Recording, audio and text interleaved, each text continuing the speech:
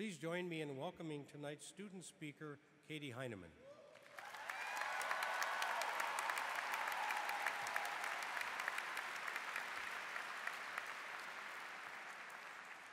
First off, I want to say thank you.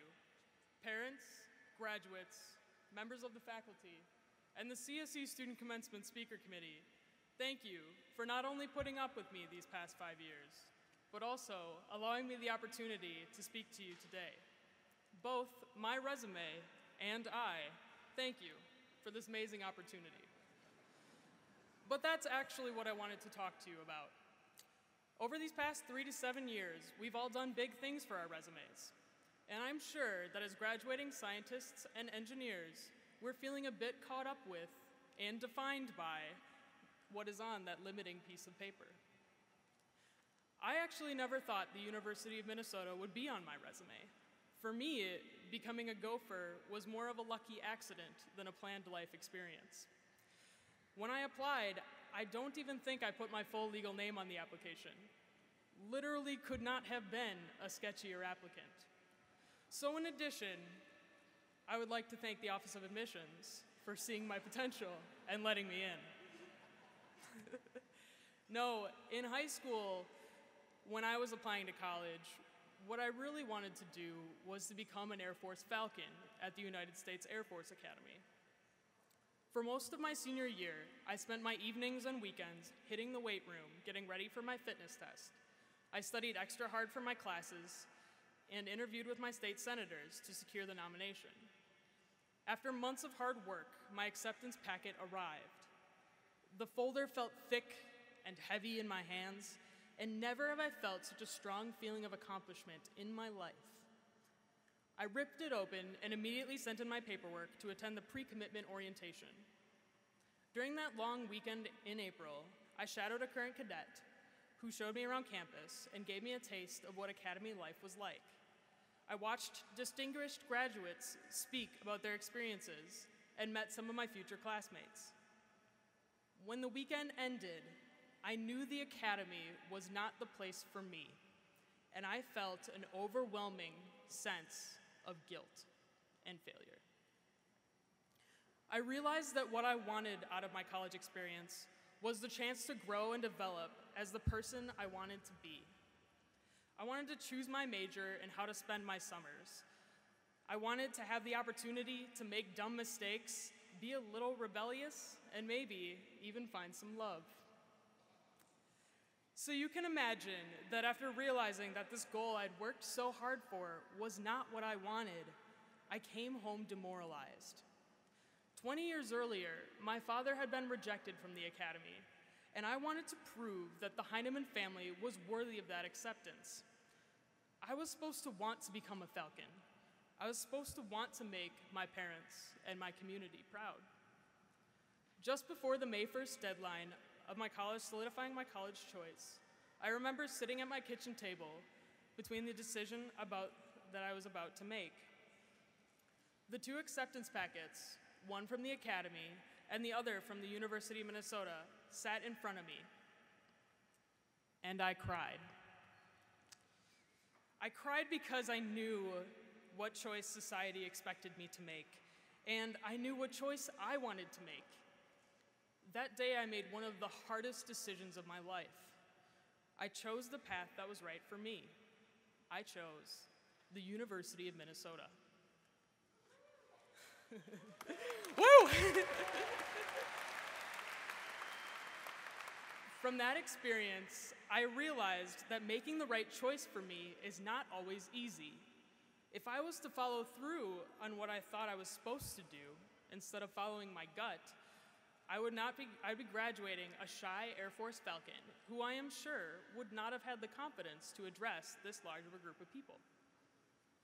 Hey, Mom. But really, I am glad I became a gopher. As a gopher, I learned the value of vulnerability and growth mindset. I had the summers off of school so I could work as a research assistant for NASA or as a backcountry EMT in the mountains of New Mexico. I traveled to Israel and Jordan with Professor Marshak, and for those of you who know Marshak, that was one heck of a good time. And most importantly, I was able to work with some of the best first-year students a person could ask for as a community advisor in the residence halls. It definitely was not the Air Force resume I had planned for, but it was the one that was the right choice for me. And it has allowed me to grow and develop into the person I wanted to become. I made the difficult decision to become a gopher, and you all have done the same. You consciously made the choice to overcome whatever obstacles threatened to keep you home. You found a way to find time to study, pay for college, and be involved in extracurriculars. You survived Physics 1301 and 1302. Clearly, you have the capacity to follow through on the commitments you make in order to become the person you want to become. Some of the best advice I've ever gotten is from a mentor I had while working at NASA Glenn. He said, "Never be afraid to say yes, because you don't know where it might lead." I have found this advice to be worth applying. In February, I was invited to attend a conference called Creating Change, the National Conference on LGBT Equality. On a whim, I said yes and accepted the invitation 3 days before it began. I drained my bank account. You probably understand that feeling. But in doing so, I had an amazing opportunity to learn more about the disparities between those who are privileged and marginalized in our society. As educated people, we hold a lot of privilege, and it is our job to bridge that gap and work towards a world where everyone has the opportunity to live the authentic life they want to lead. But sometimes, I hold myself back from saying yes by making excuses. I don't have enough time to help with this project. Women aren't smart in this discipline. My GPA just isn't high enough. I myself failed material science the first time through. But I came back, clearly. I came back knowing I could fail again. I did it even though I lacked confidence. I did it even though I was uncertain. All of our classes, our labs, our lectures, our discussions have taught us to figure out the unknowns. That's why we exist as scientists and engineers. But failure has taught me that there will always be unknowns. And so it's okay to not know what's coming next year, next month, or even next week. It's okay to try something new, something you may not be good at on your first attempt. It's okay to look beyond traditional paths and use our science and engineering experience in a field that does not regularly entertain these types of graduates. I myself want to use my engineering skills to eventually pursue a career as a physician. As J.K. Rowling put it best, life is difficult, complicated, and beyond your control. There is no way your resume can truly capture the depth of the person you have become. And I want to tell you all the same thing I need to remind myself. We are enough.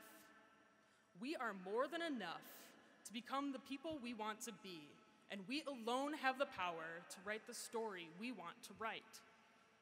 What we perceive to be failure can actually lead to the resilience for which we as CSE students are known. And so, it's okay to make difficult choices, to fail, to live unconventionally, and to make your story more than your resume. In life, people will stand in your way. But remember that people are intrinsically good and generally want to leave a positive impact on the world. Sometimes they just need someone who is willing to listen and seek to understand a little bit something about their story. Don't worry so much about your specific path to success. I became a gopher, and in doing so, I learned that that statement could not be more true. As my good friend Emma Contreras put it, I was not put on this earth to eat, sleep, buy crap for myself, and die. And graduates, I'm positive that neither were you. You were put here to do so much more. So go forth, model resilience, make difficult choices, and write a life narrative that is so much more meaningful than those limited words on your resume. Congratulations, 2015. We made it. Thank you.